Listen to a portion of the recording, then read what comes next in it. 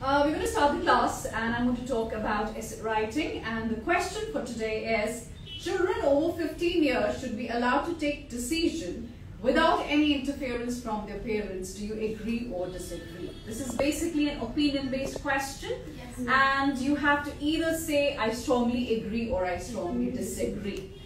Now, when I'm teaching my students, students basically have a lot of problems when it comes to idea generation, okay?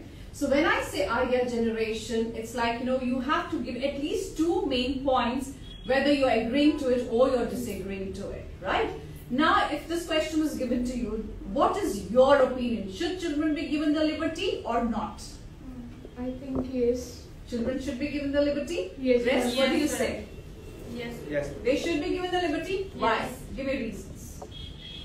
Because this is the age when children are fully grown up.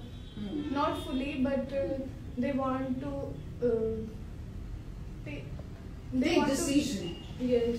Okay. Anybody else? I'll give you an answer for this and let me help you out in this, right? The question